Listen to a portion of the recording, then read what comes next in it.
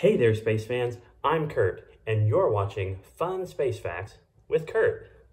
These videos are my attempt at short and sweet and simple explanations about some possibly complex space topics. If you aren't currently living under a rock, you probably saw or heard that NASA is testing their new giant moon rocket prior to its first uncrewed test flight to the moon. And you may be wondering, how does NASA move its giant moon rocket out to the launch pad? Well, the answer is simple. We just pick it up, we carry it out there, and then we set it down. Enter NASA's heavy-duty, super powerful, yet very slow-moving crawler transporter machines, otherwise known as the crawlers. NASA's crawlers can lift and carry huge rockets along with their super heavy launch platforms to the launch pad. And they actually self-level while driving up the incline to the pad. The crawlers drive at less than 1 mile per hour when fully loaded, and they consume 1 gallon of diesel fuel for every 32 feet of travel.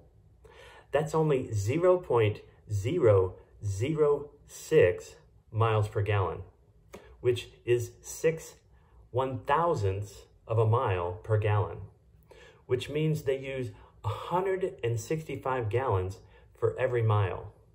The crawlers are quite the gas guzzlers. NASA's 2 crawlers were manufactured in the mid-1960s for the Apollo moon program. They were in use throughout the entire space shuttle program, and they're still in use today for NASA's Artemis moon program. Talk about an efficient use of taxpayer dollars, am I right? Well, aside from the gas guzzling. NASA's crawlers could originally lift and carry 12 million pounds, which was good enough for both the Apollo program and for the shuttle program.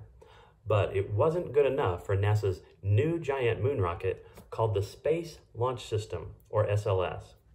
So, back in 2016, NASA performed a pretty serious crawler transporter upgrade, which upped the capacity from 12 million to 18 million pounds. Now they can lift and carry SLS and even have room to spare to support future, even heavier rockets. Speaking of lifting and carrying heavy things, the weight of the crawler, along with the weight of the SLS rocket and its mobile launcher and its tower, they all total nearly 22 million pounds. And so every time NASA rolls out the SLS rocket to the launch pad, it essentially pulverizes the top layer of river rocks on the crawlerway.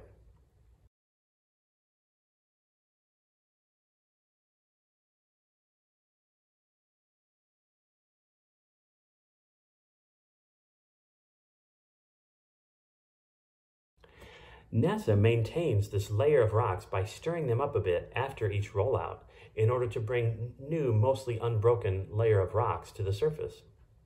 Eventually, though, too much of this rock layer gets pulverized and has to be hauled away and replaced with fresh, unbroken rocks. That's it for this episode of Fun Space Facts with Kurt. I hope you enjoyed it. Check back later for more episodes. Bye.